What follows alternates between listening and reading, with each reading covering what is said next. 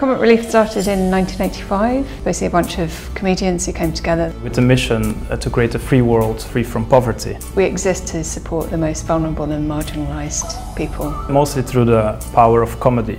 We organise two big fundraising events every year.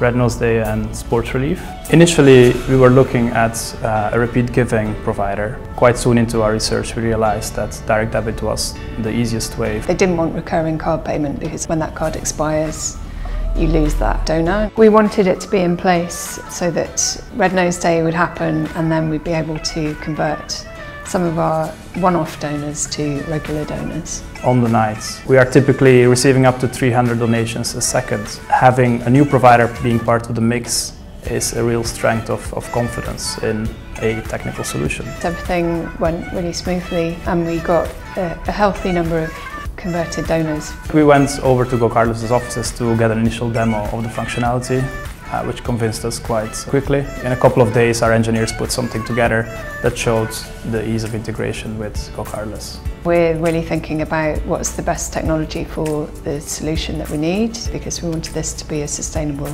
solution that we could continue to use for years to come. If your engineers want to integrate with it, it's often a good sign that this is actually a solution that can work in the long term. With GoCardless, you've got the user experience is quite intuitive in terms of how people actually sign up for their direct debit. Then in terms of the integration on the back end, it was really straightforward and quick for our engineering team to integrate it to our kind of existing payment flows.